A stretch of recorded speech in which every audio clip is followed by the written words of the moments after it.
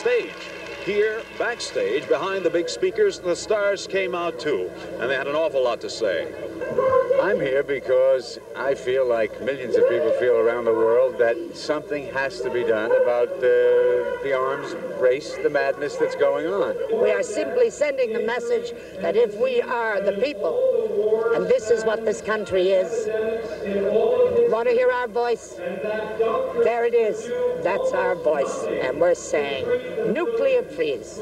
It's only regrettable that they can't have a comparable protest in Moscow, because they had a few people there today. I'm told they were arrested. Regrettable. But the people in the Soviet Union want what the people in the United States want. They want to give peace a chance.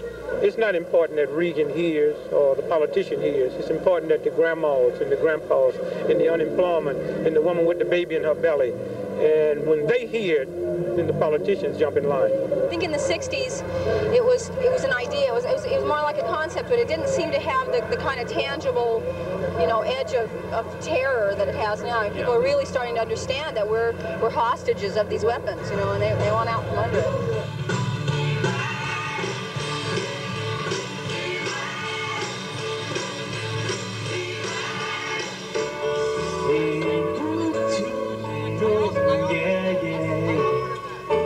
You've got a friend.